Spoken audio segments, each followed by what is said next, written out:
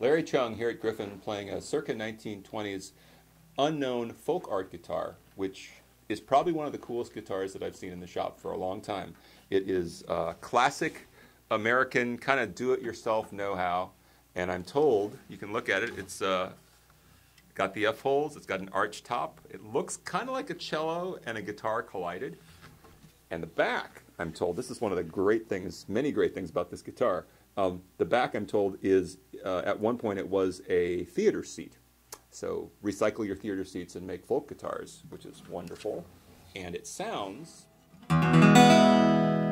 pretty good. It sounds great, actually. So I'll play a little bit of the Wildwood Flower.